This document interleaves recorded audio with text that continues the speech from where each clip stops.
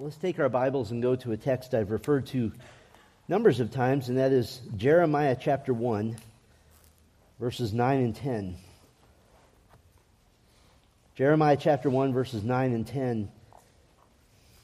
I'm drawn to this text because it's one of the greatest distillations, kind of the boiled down version of what the Word of God is meant to do.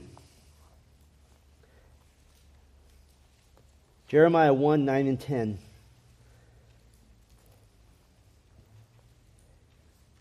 Then Yahweh sent forth his hand and touched my mouth. And Yahweh said to me, Behold, I have put my words in your mouth.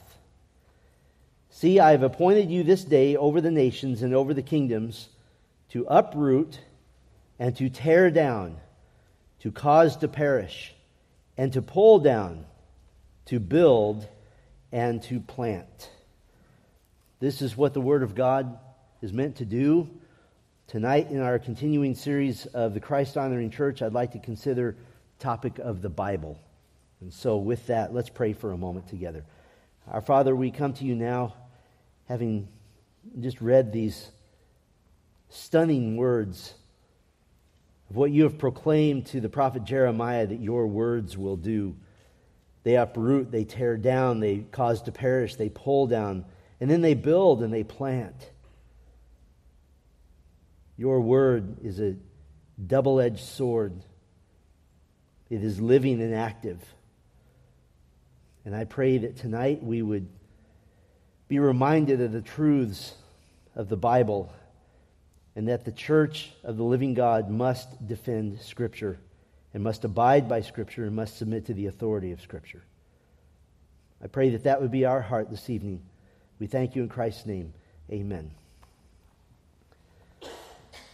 Sir Thomas More was the Lord High Chancellor of England under King Henry VIII, and he described someone he considered a religious enemy. And here's how Sir Thomas More described his religious enemy. He described this man as, quote, a hellhound in the kennel of the devil, a drowsy drudge drinking deep in the devil's dregs. I like that one. A new Judas, a man worse than Sodom and Gomorrah, an idolater and devil worshiper, a man discharging a filthy foam of blasphemies out of his brutish, beastly mouth. The man that Sir Thomas More despised was William Tyndale. William Tyndale was born in 1494, and the reason More despised Tyndale was primarily because Tyndale devoted his short life to putting the Bible into the hands of Englishmen in English. That was More's problem. Back in 1408, the Constitutions of Oxford placed a ban. It was illegal to translate any part of the Bible into English.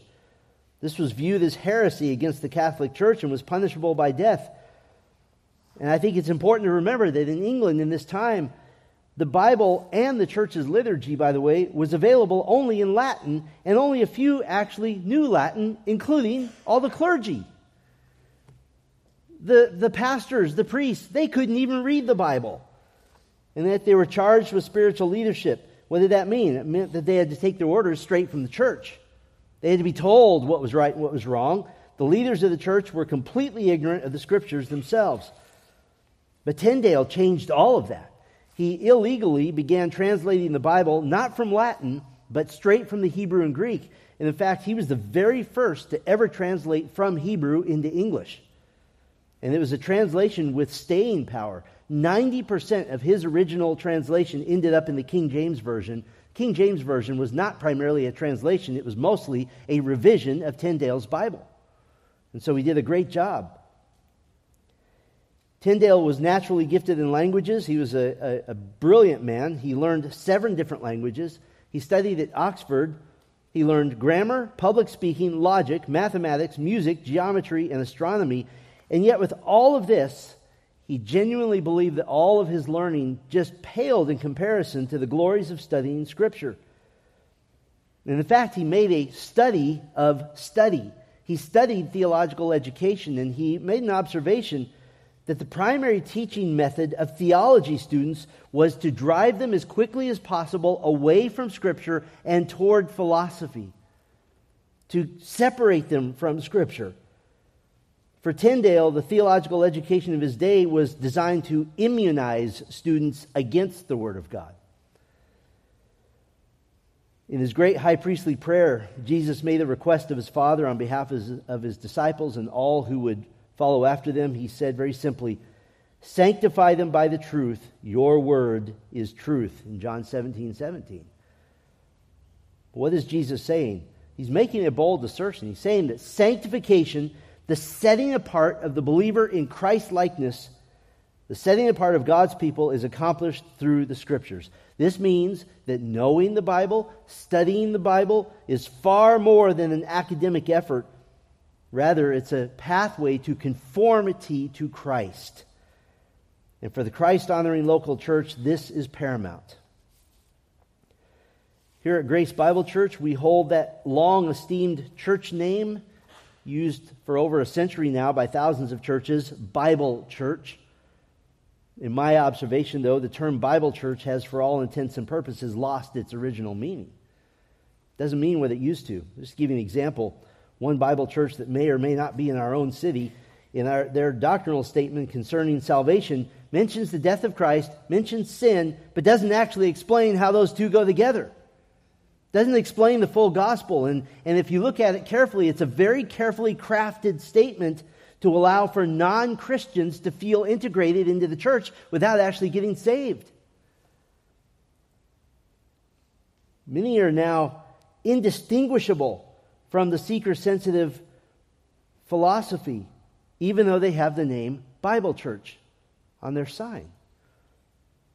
I compare this to the great pastor and seminary professor, Dr. S. Lewis Johnson. He served as pastor of Northwest Bible Church and then Grace Bible Church, love that name, in Dallas, Texas in the 1950s. He served at Believers Chapel, which was a Bible church, for 30 years after that. Dr. Johnson preached through the entire New Testament, verse by verse, section by section, and this used to be normal. And I have to give you a unique perspective. Our family had the privilege of personally witnessing John MacArthur preaching his final message in his 4-decade trek through the whole New Testament, and he rightly received about a 5-minute long standing ovation. But what most people in that room probably didn't know is that used to be normal. There are countless pastors who have preached every verse of the New Testament because that's what Bible churches do. And so tonight I'd like to talk to you about the Bible and how it affects the church. I'd like to divide our evening a little bit unevenly. First of all, I want to talk to you about ways God's people are functionally separated from the Bible. Secondly, I want to talk about the devastating effects on the local church. And then third, I want to give you 5 foundations of orthodox belief in Scripture, kind of lay our foundation. And then finally, what are the implications for a true Bible church? The implications for a true Bible church. We will go to some other scriptures. I'll just read them to you as we get there, though. First of all, I want to talk to you about ways that God's people are functionally separated from the Bible. Now, in Tyndale's era, the powers that be in the Roman Catholic Church were literally trying to keep the Bible out of people's hands, to separate them from Scripture. And Satan's strategy in that realm worked for nearly 1,000 years. During the Dark Ages in Europe, when it was impossible to get a copy of Scripture, and even if you did, almost nobody could read it because everyone was illiterate. But with the providential invention of the printing press in 1440 by Johannes Gutenberg and the illegal efforts of translation by men like Tyndale, the Bible was now becoming more and more accessible. And now the Bible is the most printed and highest selling book in history. But even though Satan's strategy to physically separate people from the Bible has failed, although it succeeded for nearly a millennium, his strategy to separate the church from the Bible in more subtle ways is raging in full force. And it's much more subtle. I'm just going to give you some samples. The first way God's people are separated functionally, I'll call this vaccination through moralization. Vaccination through moralization. One of the concerning trends which separates God's people from the Bible is the use of Scripture in sermons and Bible studies solely for the purpose of moral lessons. This has the effect of vaccinating people against the Bible because it diminishes it into a vaguely Jesus-related book of morality instead of a book with a redemptive story start to finish. And frankly, professing Christians have heard moralized preaching for so many decades that they don't know any other way to view the Bible. Some of you have had this experience. I've heard some of you tell me that you've walked in here and heard just one of our normal sermons and said, I've been in church for 40 years. I've never heard this. The story of David and Goliath becomes a moral story about slaying the giants in my life instead of a guarantee that through David a Messiah will come. The parable of the Good Samaritan becomes about being a nice person instead of the condemnation of the self-righteous. Even Christ's death on the cross becomes a lesson on self-sacrifice instead of the propitiation of the sin debt owed to a rightly furious holy God.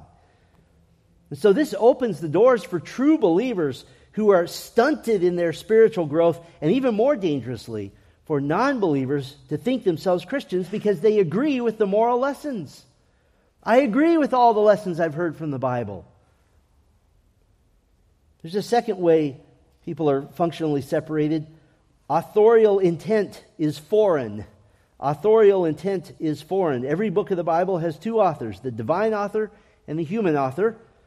The divine author having superintended the human author to place the words in exact, precise as the words of God, and determining from diligent study the intended purpose of the author is paramount to interpreting any passage of Scripture.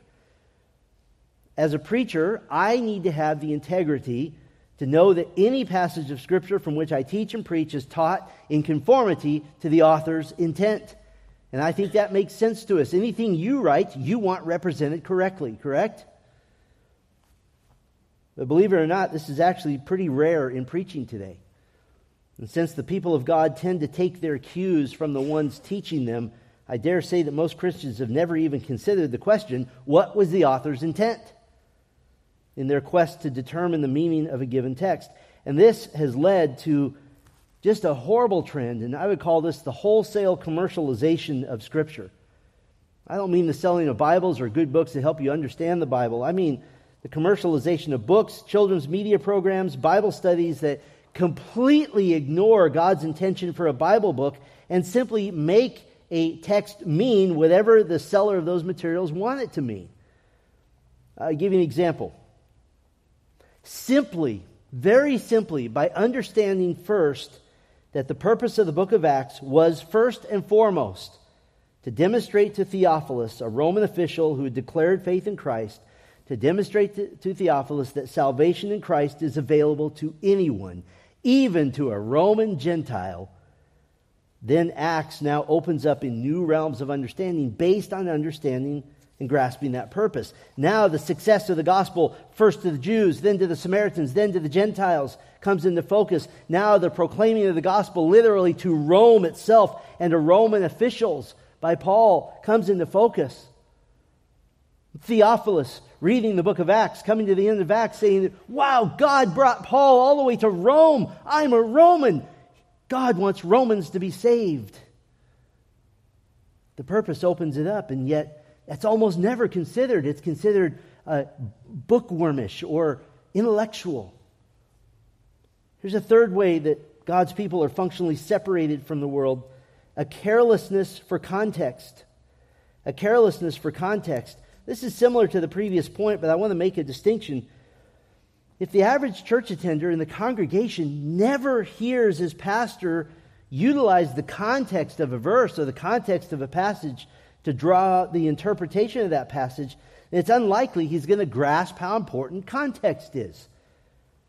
But every verse in Scripture is meant to be understood in light of the verses before it and after it, the sections before and after, the overall thrust and themes of the Bible book itself, and even the covenant context of the book. What testament is it in? This is vital to the integrity of the text. Otherwise, instead of the Bible dictating what the Bible means, the preacher is dictating what the Bible means. And that can never be the case. I'll just give you a common example. Paul declares to the Philippian church that my God will fulfill or supply all your needs according to his riches and glory in Christ Jesus. That's a great promise. And it's a wonderful promise for us from Philippians 4:19. But it's more helpful to know that the context of God's declaration to the Philippians is that they, as a church, had been abundantly generous with Paul, even to their own sacrificial hurt. That's the context. This is not that Christians can just make a name it and claim it, my God's going to give me anything I want. No, this is God will supply your needs because you have given even to your own hurt, and He'll respond to that. He was assuring them that although they gave to their own detriment, because of this faithfulness, God would abundantly provide for them. You see how the context makes a difference? Here's a fourth way that God's people are functionally separated from the Bible. We'll call this a denigration of Bible knowledge. A denigration, a putting down, a mocking of Bible knowledge. The emotion-centered focus in the church, at least in the United States, began roughly in the mid-1800s. And it began a slow trend toward devaluing knowledge of the Bible and overvaluing a perceived spiritual encounter with God. As a pastor of a Bible church, I've even had fellow believers say to me something to the effect of, "Oh, you pastor one of those head knowledge churches," like it was some sort of insult. Their perception is that these head knowledge churches are really we're just filling our arrogant minds with a lot of Bible facts, that we're just a Bible trivia church or something like that. We don't know anything about genuinely encountering God. I've had people tell me, "Oh, you're a head knowledge church, but you're not filled with the Spirit. You don't have a Spirit-filled church." Like those two are at odds with one another. I don't even know what to say to that. And where do you start? And here's the common argument. Well, the Bible says that knowledge puffs up. And it does. In 1 Corinthians 8:1. See also our topic on context. A quick review of the context of 1 Corinthians 8:1 reveals that Paul is not denigrating knowledge of the Scriptures wholesale. The context is that some in the church at Corinth had a greater understanding of the implications of eating meat sacrificed to idols, and this knowledge was making them arrogant toward their less knowledgeable brothers and sisters. Paul's point is that some of the Corinthians were high on theology and low on love. The solution is not to be low on theology. The solution is to be high on love. High on theology, high on love. And by the way, if you're going to talk about context, an author has a context because Paul has many other writings. In many other places, he pushes the Christian toward knowledge. Paul prayed for the Colossians that they would be filled with the full knowledge of God's will in Colossians 1:9.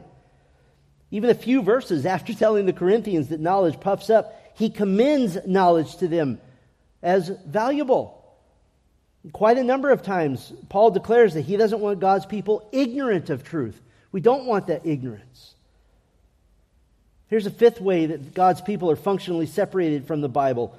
Preachers who don't study. Preachers who don't study. And for me as a preacher, honestly, I grow a little weary at times of the common advice and even the philosophy of ministry that says that preaching should be low-hanging fruit. That basic truths should be very, very easily grasped. Now, I understand the sentiment of trying to make God's Word understandable and accessible, but honestly, I take it as an insult against you. It's basically saying, look, your congregation are too stupid to figure out what you're saying, so you really have to dumb it down for them. That's insulting. Every person who stands in a pulpit and proclaims God's Word at one time was out there. So it is possible. And the way I like to say it, if I can understand it, anybody can. So that's the way we're going to look at it. But that philosophy, do you hear the shadows of Roman Catholicism in that? You're too dumb to understand, so I'm going to pull back and really dumb it down for you. And because of this philosophy, then, it becomes all too easy for the preacher to throw together some simple sermon with a couple of feel-good illustrations and applications to just barely meet the requirement of a sermon. And that's sad for his congregation. It's even sadder when the congregation now believes that's what's normal. Instead, I think Paul's admonition to Timothy is correct. He's to be one who is accurately handling the word of truth. 2 Timothy 3:15. It means to accurately divide it, to cut it straight. I think that the preacher who spends more time on everything else in the ministry than he does with meeting with God in His Word, using the pickaxe of language study, using the shovel of proper hermeneutics, the dynamite of historical and contextual analysis is absolutely failing His people. Because now, rather than mining new treasures out of the ground, he just keeps polishing up a few precious stones he dug out a long time ago. And so in far too many cases, God's people are functionally separated from the Bible. Think about this for a minute. Since Tyndale's English translation of the New Testament in 1526, approximately 900 English translations have been published. There are also countless Bible websites. There are countless mobile phone apps. There are online libraries of Bible journals and commentaries.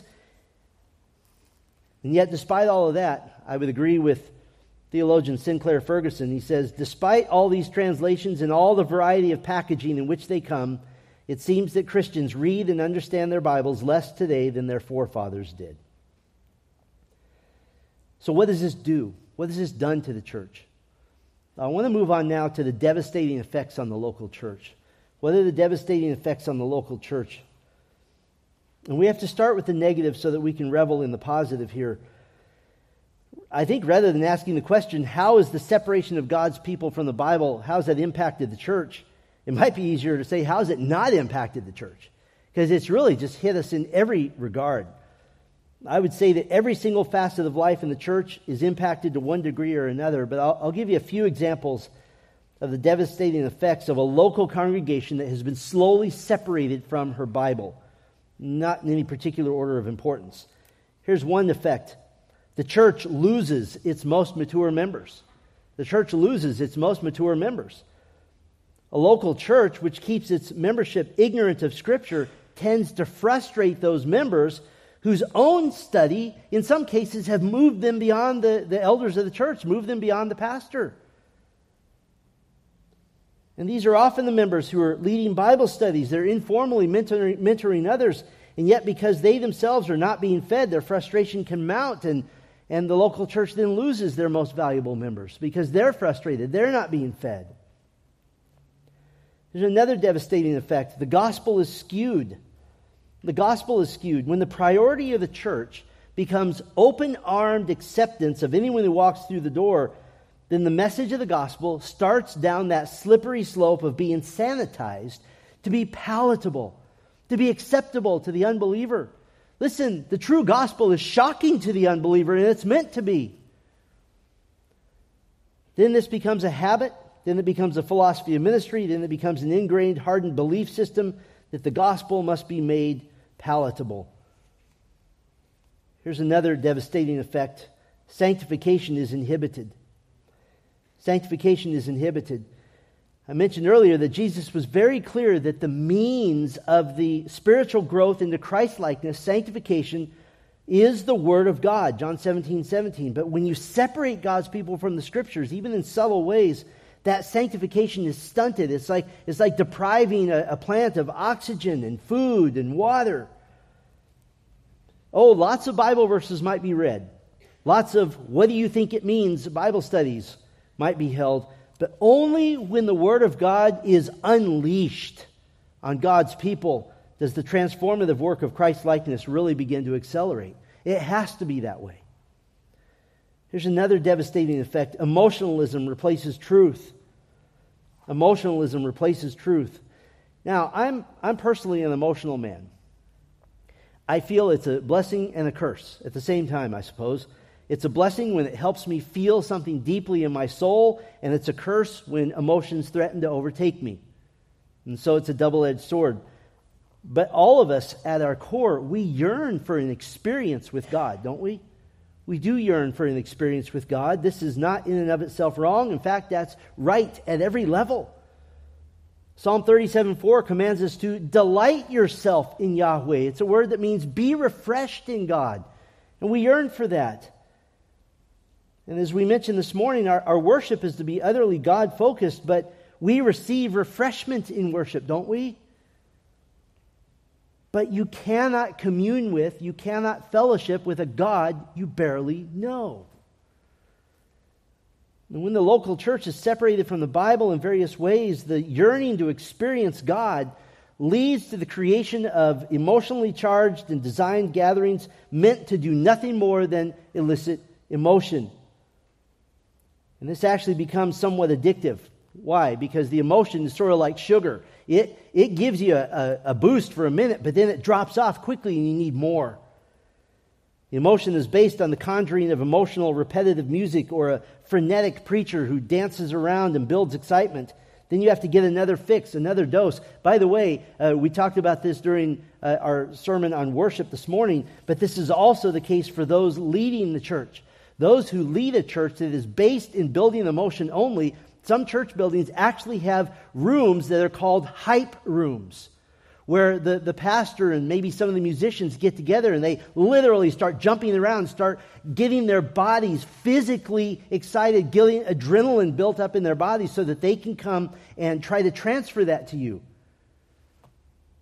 That's weird, first of all. Second of all, they're on the same drug they're trying to feed their congregation. But if you want to commune with God, the more you know Him, the deeper and more satisfying your experience of walking with God becomes. Now the truths of God, the truths of Scripture are whispering to your soul as you meditate on the depths and the heights of the magnificent realities that you constantly bathe in when we gather together as God's people. There's another devastating effect of separating God's people from the Word. Arrogance replaces humility. Arrogance replaces humility. One of the greatest blessings in my life is I have the privilege of being acquainted at one level or another with a great many men in the gospel ministry, and I really don't take that for granted. But because of this, I can make an assertion with a lot of ease and with a lot of confidence. The most intelligent and learned men I know in the ministry are generally also the most humble. Now that sounds like it's at odds with each other, but the flip side is also the most arrogant men I've come across as pastors or elders are generally the most ignorant of the Word of God. Now, of course, there are those who are humble in their acceptance of how much they have yet to learn, but the pastors and elders I've come across who demonstrate great haughtiness are really in that sad position of being those who don't even know what they don't know. Arrogance replaces humility. There's another devastating effect. Worldly solutions are acceptable for spiritual problems. Worldly solutions are acceptable for spiritual problems. Because the view of Scripture is low, the authority of Scripture is denigrated, the Bible is reduced to some moral stories, then when the larger problems of life come upon a professing Christian, he's quick to default to worldly, godless solutions. It's like the couple I counseled with a few years ago who stated to me, "We tried God and the Bible, now we need counseling." Like, well, and then they were disappointed when I picked up my Bible. Like, no, we already tried that. The church has for so long accepted that secular psychology is acceptable to solve spiritual problems that most don't even question it anymore. Somehow a rift has developed such that the Bible is now relegated to solving a very small, narrow contingent of problems. And some have even said, well, the Bible is just for spiritual problems. All problems are spiritual problems. They all are. All problems require from a Christian response. And this response is found only in Scripture. There's another devastating effect. Church discipline is abandoned. Church discipline is abandoned. There's an observable correlation between the dynamic of how seriously the Bible is taken and the purity of the church. That is very observable. On the one hand, the church which highly values the Scriptures, which in turn requires obedience to the Scriptures, may find itself in obedience to Scripture exercising church discipline. And on the other hand, the church which fancies itself loving and accepting of everyone with a low view of Scripture finds itself with a church polluted by godless frauds who now impact the overall culture of the church. I had a pastor talk to me a couple of years ago at Shepherd's Conference, and he said, I don't know how to say this, but I'm pretty certain most of my church is not saved. What do I do with this? And one of the questions I asked him, well, when was the last time the church practiced church discipline? He said, we never have. We never have. Every time a man's having an affair, we just say, well, we'll pray for you. Or every time someone's stealing from his company, we say, well, we'll pray for you. I didn't know what to tell them. I just told them, start preaching the gospel. And then you're going to get fired, and then you can go to a church where they want to hear what you have to say. Here's another way the devastating impact on the church. Leadership standards become low. Leadership standards become low. If the Scriptures are a mild addendum to the Christian faith, and certainly the qualifications of leadership as listed in 1 Timothy 3 and Titus 1 are not to be taken any more seriously than the rest of Scripture. And now the church creates its own standards for leadership. Well, I'm a success in business. I have a winning smile and personality. My dad planted this church. I taught a Bible study once. I give a lot of money. I've been here for 10 years. There's all kinds of reasons to say, oh, I'm qualified as an elder. And leadership at times is treated like a reward as a position in the president's cabinet when you helped with a campaign. Instead, we're reminded in Acts 20:28 that the Holy Spirit chooses the leaders of the church. And the means by which this occurs is the training and approval given by previously qualified elders. And this is not a figurehead position. The elders are to shepherd the flock of God among you. 1 Peter 5:2, they are to be those who labor and work and lead and admonish. 1 Thessalonians 5. Leadership is not meant to be an easy attainment. Paul told Timothy to not lay hands upon anyone hastily and thereby share responsibility for the sins of others. 1 Timothy 5. The leadership of God's people is the most solemn work there is on earth. And separating God's people from the Scriptures will lower the standards of leadership every time. It always will. So what do we hold to? What would we go to the stake for? Let me give you 5 foundations of orthodox belief in Scripture. 5 foundations. This is not exhaustive, it's not comprehensive. It's just a declaration of orthodoxy concerning the Word of God. And let it be a test of your own beliefs and a standard which you measure a local church. There's 5 foundations. The first one, inspiration. Inspiration. The term inspiration comes originally from 2 Timothy 3:16. All Scripture is God-breathed and profitable for teaching, for reproof, for correction, for training in righteousness. The original New American Standard, which the Legacy Standard Bible is based on, reads, all Scripture is inspired. But God-breathed is a literal rendering of the Greek word theopneustos, so it's God-breathed. The God-breathed nature of Scripture comes about by the superintendence of the Holy Spirit upon the biblical writers. We get a precise description of this in 2 Peter 1:21, which says that Scripture was not formed by an act of human will, but men moved by the Holy Spirit spoke from God.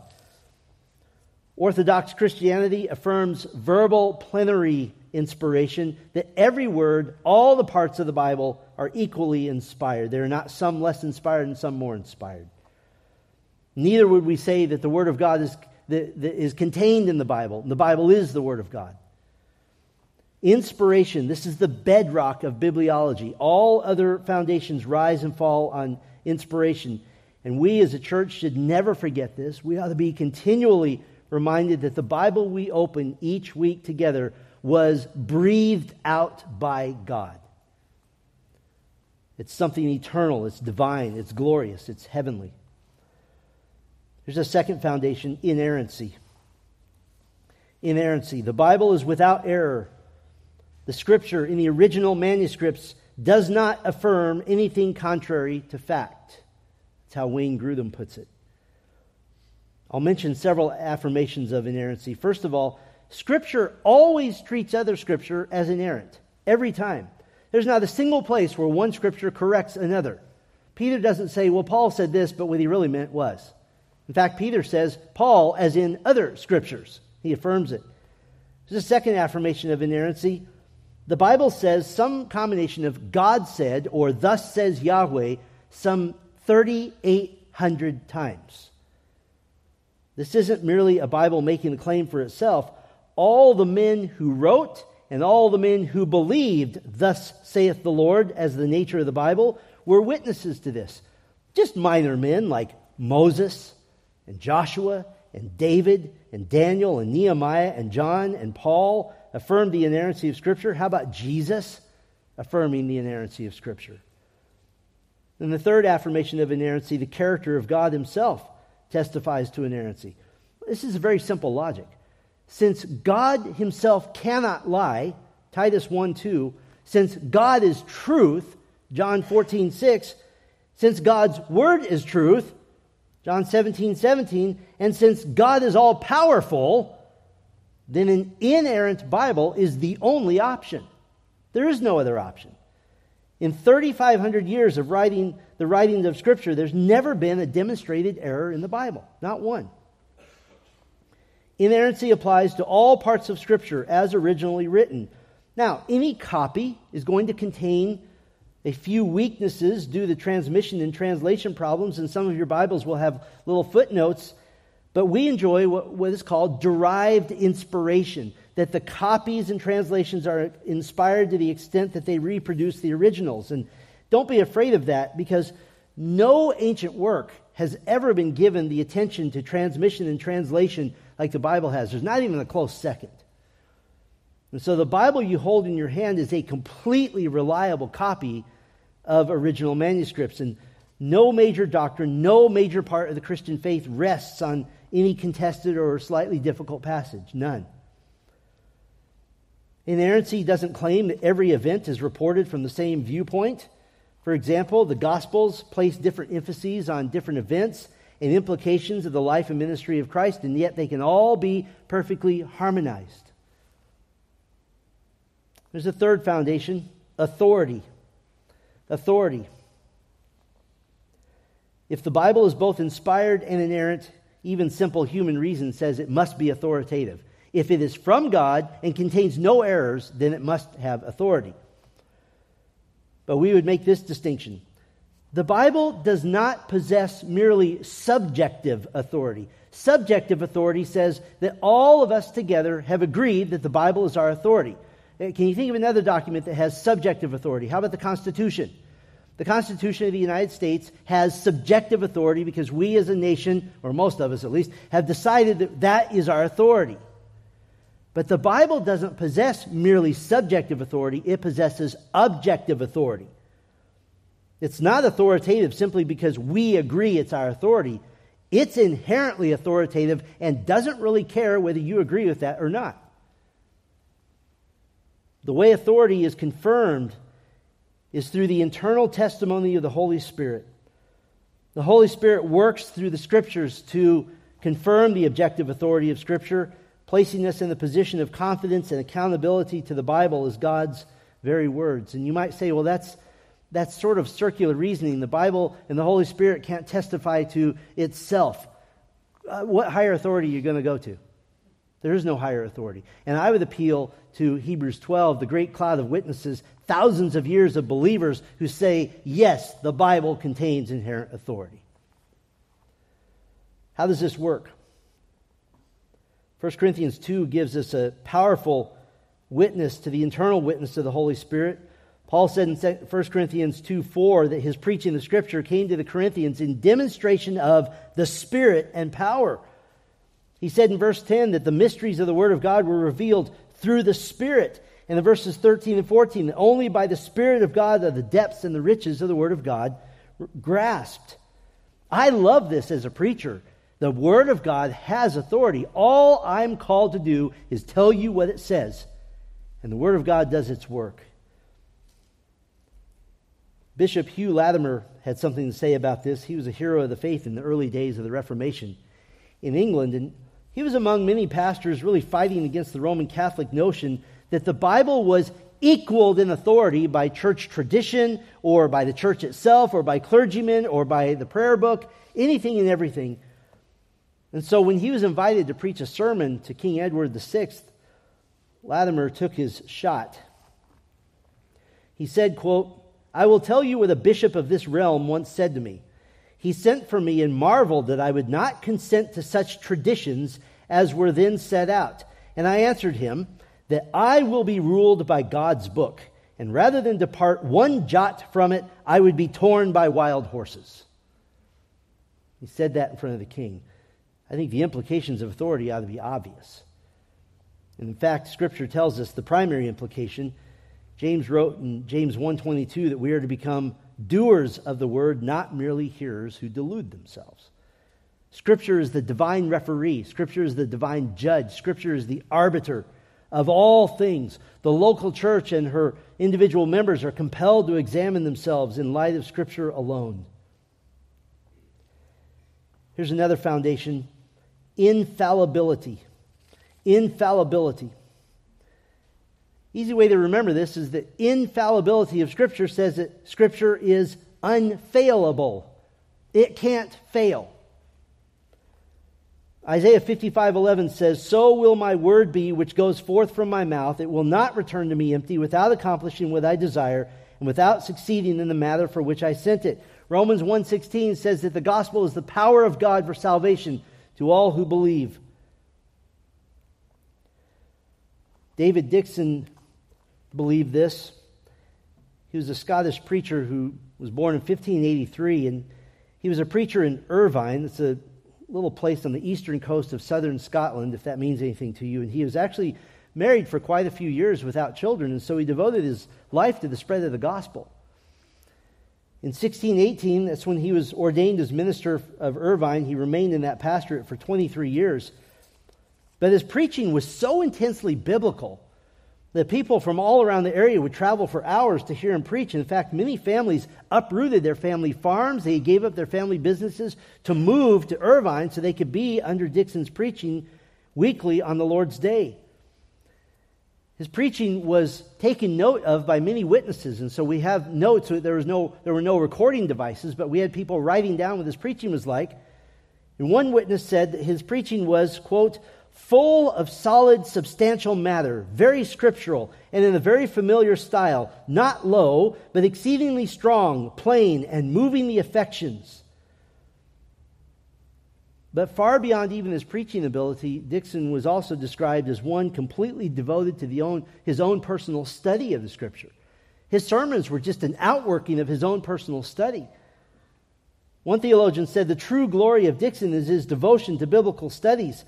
And so he set his heart on a Scotch commentary on the Scriptures. And this became his life's work. He began to commission various Scottish scholars to write commentaries on many books of the Bible. And Dixon himself wrote a commentary on Psalms, which was so good that a couple of hundred years later, Charles Spurgeon was still using Dixon's book on Psalms as a resource for himself.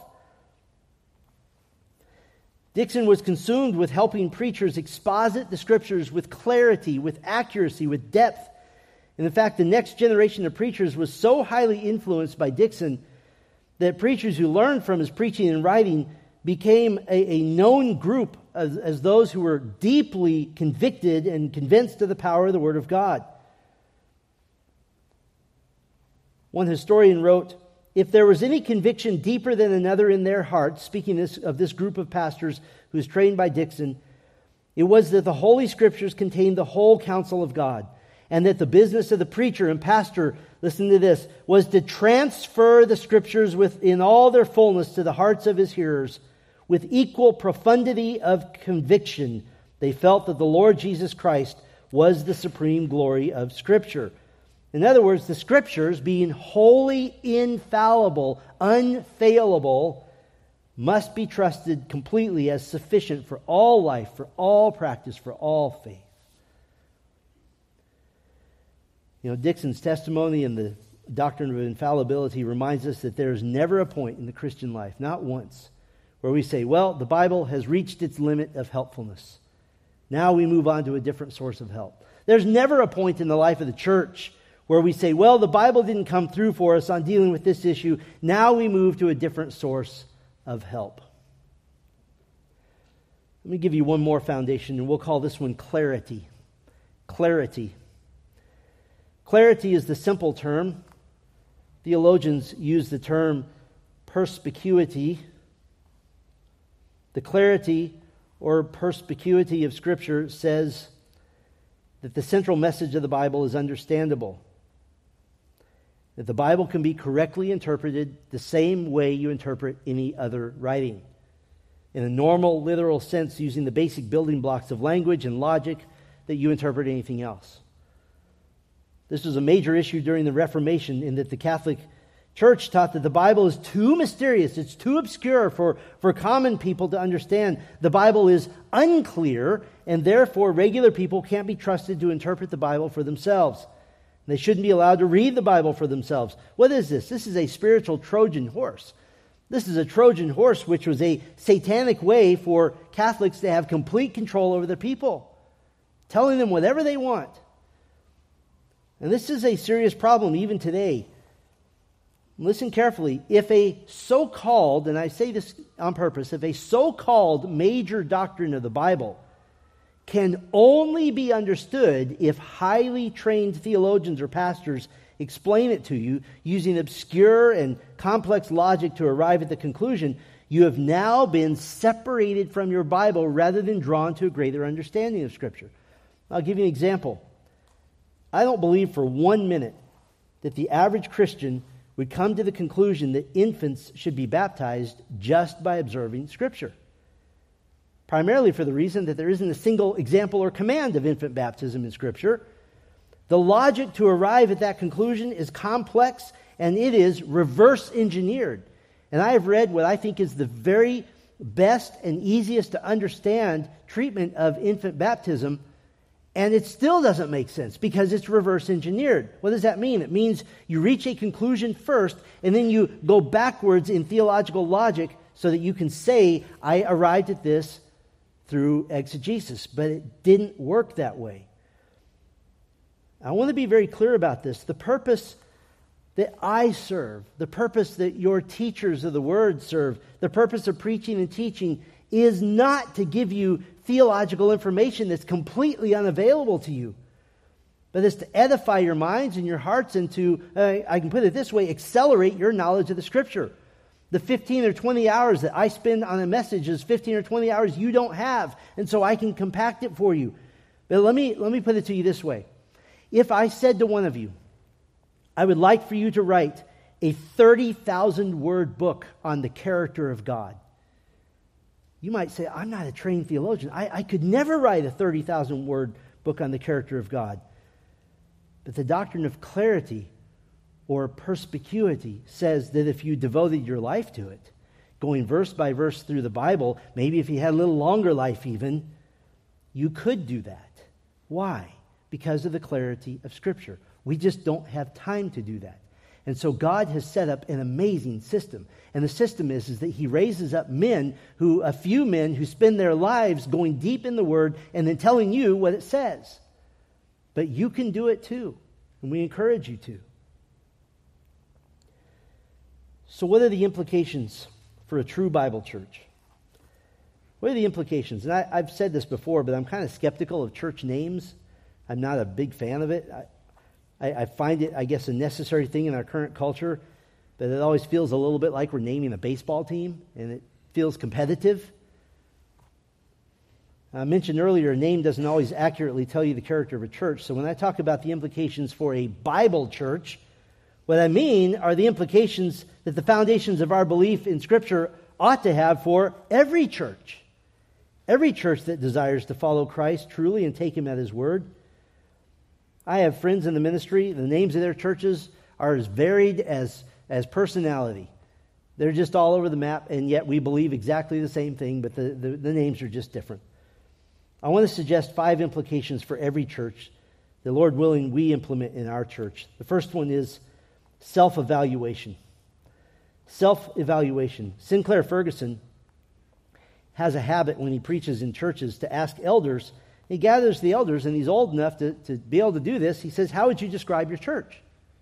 How do you describe your church? And one time he received the answer, we are a biblical church. And he said, well, what does that mean? And they followed up with, a biblical church is one where the Bible is used in the pulpit. Well, he was very kind, but he made the observation that there are lots of churches that no one would describe as biblical, and yet the Bible is used. Instead, Ferguson gives this definition. I think it's weighty. A biblical church is one in which the Bible gets out of the pulpit, as it were, and begins to move into the congregation, getting into our lives, changing us, challenging us, convicting us, motivating us, and pointing us to all the resources of God, the Bible is not merely educational, it is transformational.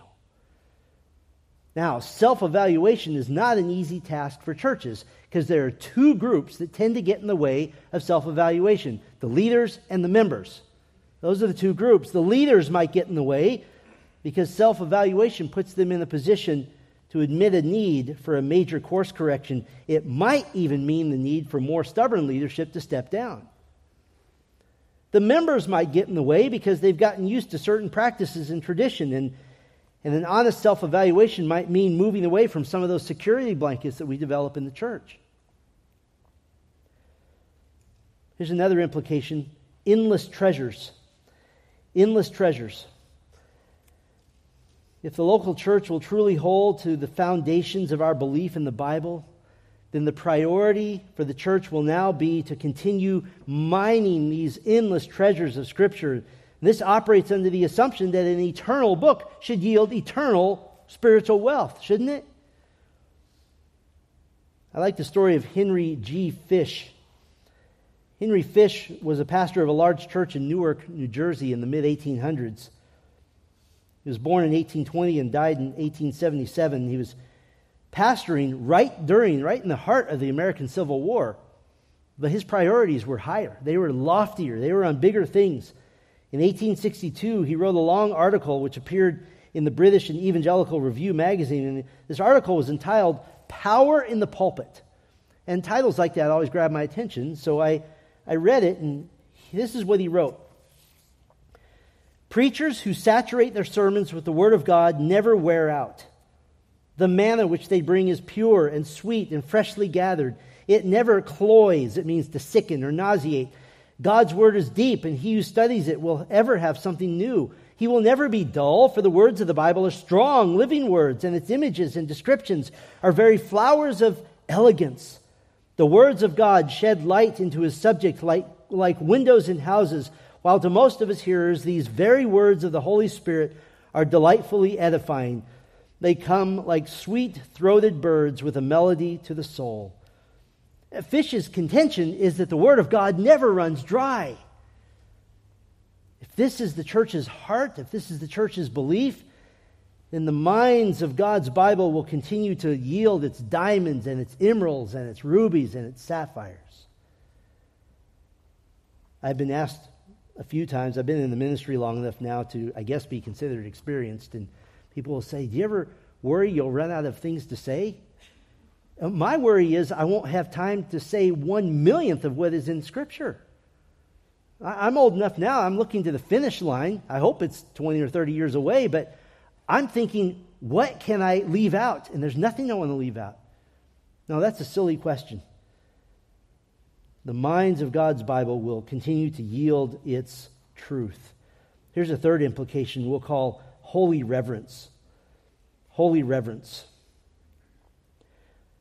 I mentioned this morning. I think this is something often lost in evangelicalism today. Even a quick reading of Psalm 119 will reveal an absolute awe and reverence that the psalmist has in his heart for Scripture. But his awe is not merely a distant respect for an active Word of God. It's close up. It's personal. It is for a Word of God that is dynamic and powerful. In verse 50, he credits the Scripture with giving him eternal comfort. He says, "This is my comfort in my affliction, that your Word has revived me." You might be more familiar with the declaration in Hebrews 4:12 that the Word of God is living and active and sharper than any two-edged sword. I want to go back to Sinclair Ferguson.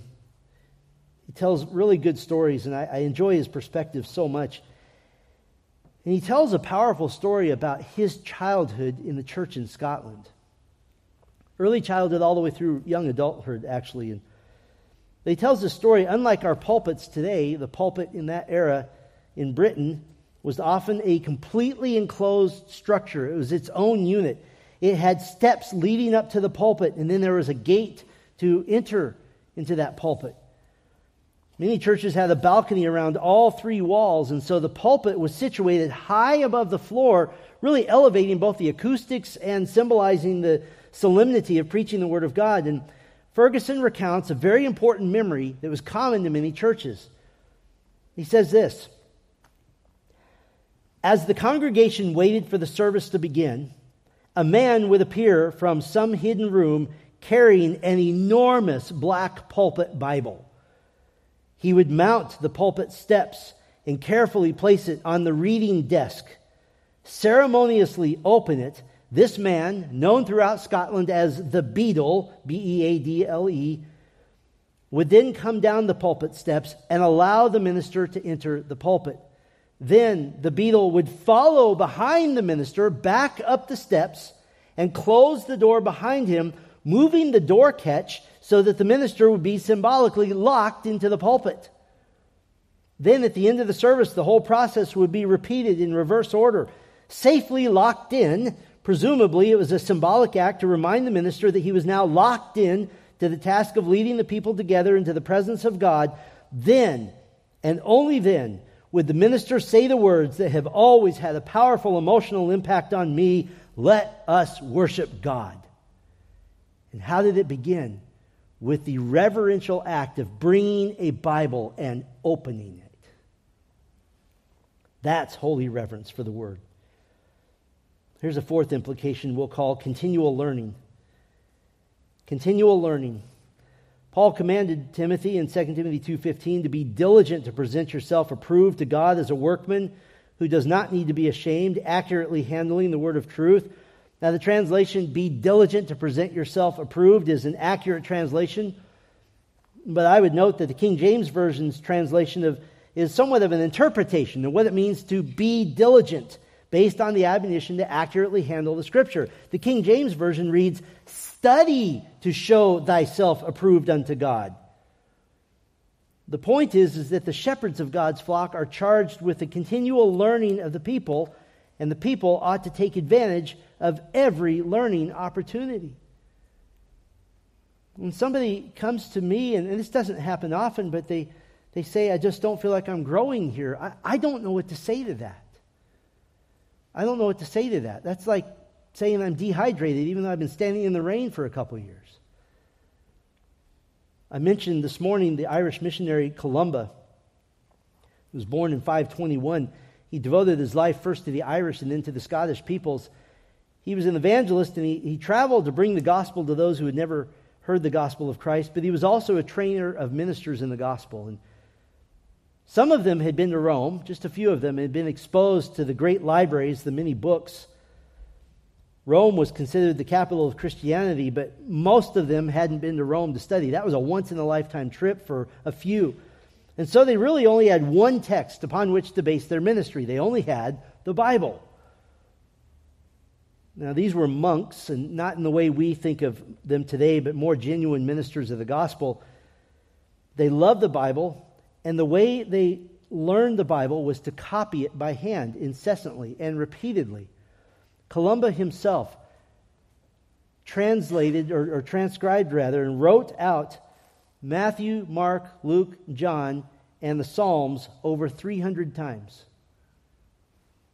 He was actually in the middle of writing Psalm 34 when he felt a cold chill on his body. He was dead in a couple of hours, and somebody noticed that the very last words he ever wrote were, "They that seek the Lord shall not want any good thing." That's how I want to go, having been saturated in the Word. Continual learning. If you will continually learn, if you will continually grow, if you will come every time with the expectation that God has something to teach you, God has something to show you, God has something in His Word that is brand new for you today. I know God has something that's brand new for you in His Word every Sunday. You know why? Because I learn something that's new every Sunday. I will not preach a sermon where I didn't learn. Here's one more implication, the fifth one: determined transformation. Determined transformation. I mentioned earlier 2 Timothy 3:16, the bedrock of Orthodox bibliology. Let's return to it now as Paul shows us what the transformation given to us by the Word of God looks like. Paul writes in 2 Timothy 3:16, "All Scripture is God-breathed and is profitable for teaching, for reproof, for correction, for training in righteousness." First of all, the Bible is the content of the church's teaching. There's no other valid source which carries any authority. All other sources must be used only to help us understand the Scripture, but they're not standalone authorities. There's a lot of Bible to cover, and so the foundation of teaching in the church has to be robust, it has to be aggressive, there has to be high quantity, has to be high quality. Second, the Scriptures give reproof. This is a Greek word that means to expose or to convict. I really like the English translation, though. Reproof is helpful because it has the idea of reproving something that you've already believed.